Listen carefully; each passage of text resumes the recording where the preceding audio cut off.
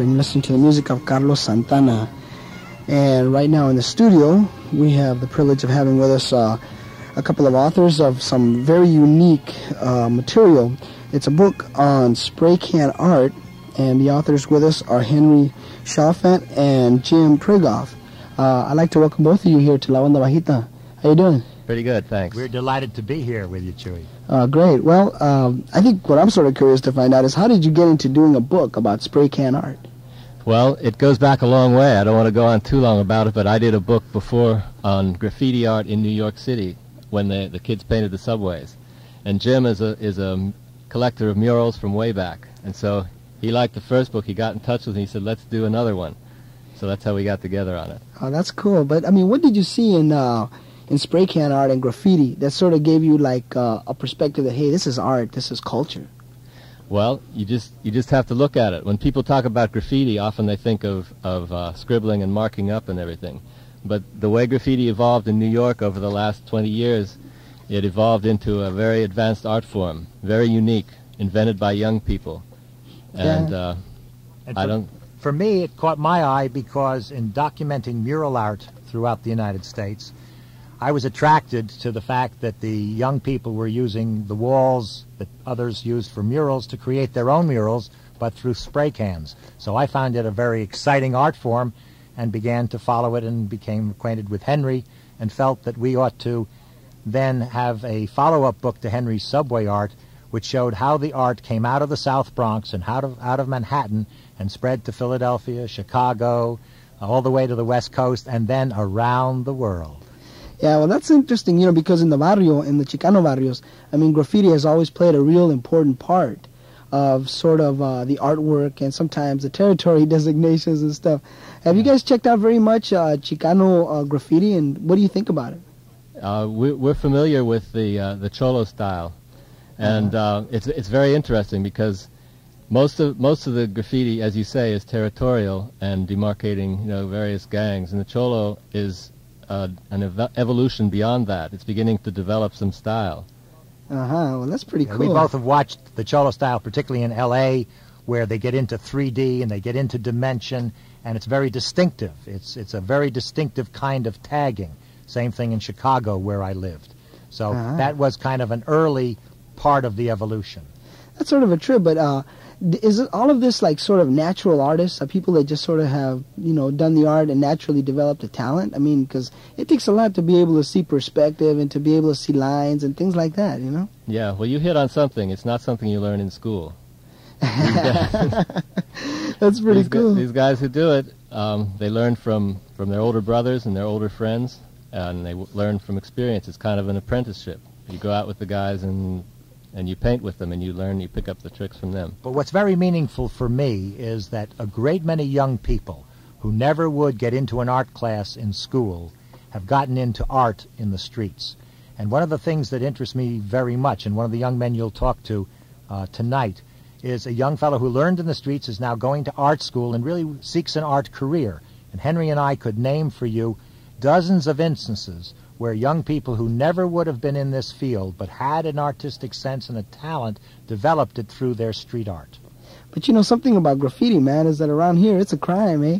You know, it's like if you get caught for spraying graffiti, you wind up cleaning all the walls in Oakland, cleaning the BART in San Francisco, you know. So why is graffiti art considered a crime? Well, because it's done without anybody asking permission on public property or even on private property. So, according to the law, it's vandalism, but you've got to see both sides of it. And part of the thing is, part of the pleasure, obviously, is the fact that it's oppositional and that it's forbidden.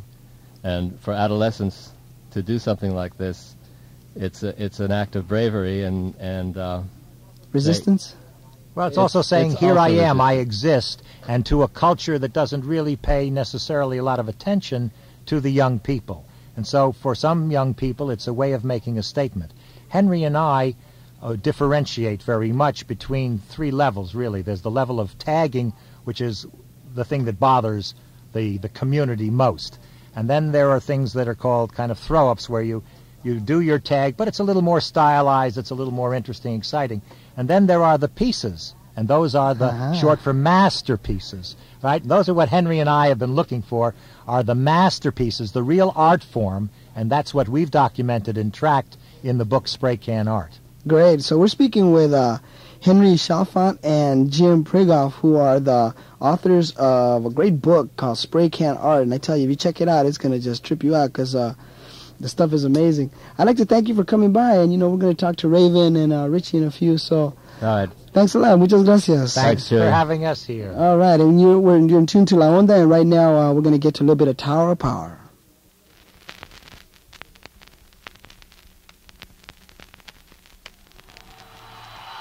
Get on up and knock yourself out.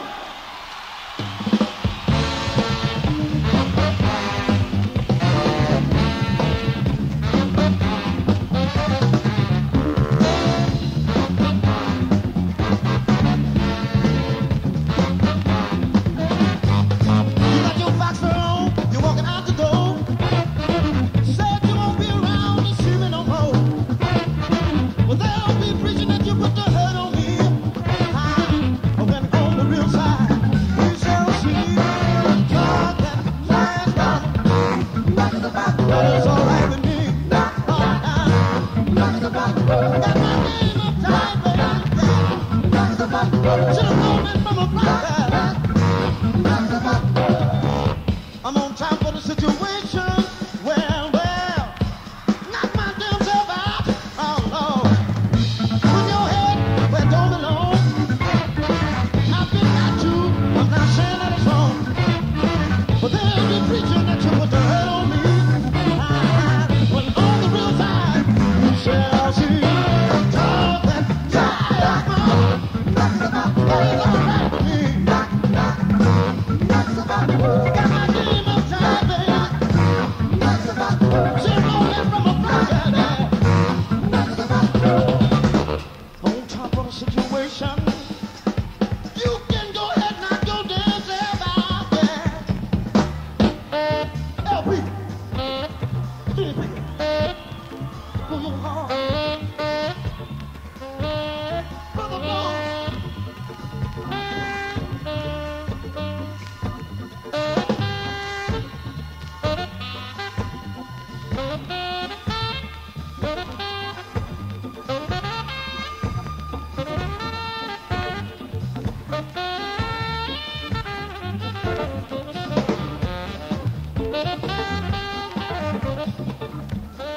All right, and tonight we're sort of devoting a little segment of La Onda Bajita to talk about graffiti and spray can art and just some of the stuff that you see on the walls sometimes. And with us here in the studios, we've got Scene, who's from the Bronx, New York, and Raevyn, who's from Pittsburgh, Pitas, Califas. All right. How you guys doing? Just fine. Hanging in. All right. Well, I'd like to ask both of you, maybe you can answer this for us, is how did you guys get into painting stuff on the walls? Well, I don't know who should answer this question first. All right, I'll answer this question first. Well, I always, I started about, could have been end of 73, beginning of 74.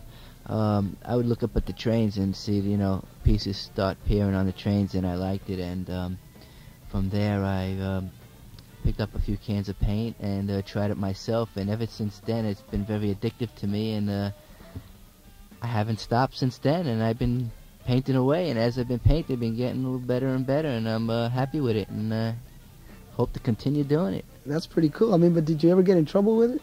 So far, I've been lucky, and it's been a long time, But there's been plenty of people that have gotten whole lots of trouble for it. That's a trip. Raevyn, how did you get into it? Let's see, I got into it about, I'd say 1983, 84, about 10 years after Scene did. And there was a book entitled Subway Art that came out by the Henry Chalfant, and it had a lot of scenes pieces in there, and a lot of people that influenced me and a lot of my friends. And a movie came out by the name of Style Wars, and we took on those ideas and tried to develop our own styles. Really impressed by New York and all they had to offer, that sort of thing. That's sort of a trip, but like the graffiti has sort of changed in the last few years. Where it used to be like the Cholo style had a lot of real angular lines, and then now the stuff that's being put on the walls is a little bit more, it's harder to see it, it's almost like art, Can you talk about that? Well, it's like, in the last, I don't know, it's been around, I mean, developing into quite a colorful, you know, crazy thing for about, I don't know, 15 years. And when we took on it here on the West Coast, it's like there's so much, it's endless, you know, there's so much we can do with it that any styles that's already out, we're trying to do the opposite of that. And then, do, you know, bring out a new style and then do the opposite of that and just keep working it and, you know, until you find something you really like, you know. Yeah, that's pretty. How about you? I mean, seeing, how do you see it in New York? I mean, the styles from, let's say, the East Coast to the West Coast, are they totally different, or is there somewhere along the line where they sort of maybe have some familiar ideas? I think they're mostly different than back home, especially all over other than New York. I noticed that styles is a lot different. There's some color blending here and there you might catch that look like a little bit like New York. But other than that, I think the people from other places are basically trying to do different than what's in New York, to have their own different styles and stuff like that, you know, to be different, you know, not just a copy from what we've done. I think they're trying to do something on their own. That's sort of a trip, though, but do you guys consider it art? I mean, or how do you guys see the graffiti? I consider it as an art now. At first, I never considered it as an art because I just liked to do it, and I thought it was fun, you know. Now I notice you know, it's still fun doing it, but how can I explain? It's a little hard, but I consider it as an art and still fun. Right. Yeah, how about you? It's there's one thing about it is there's no real form to it. I mean, when you draw a tree, you know, it looks like a tree, or you draw a person, it looks like a person. But letters, you know, it can be any kind of style you want. So it's really open-ended. You've got any colors, you've got, you know, anything open that you want to do, you can do, and it won't be wrong. So, you know, it makes it real interesting. There's no end to it that way. And if you make a mistake, nobody will ever know.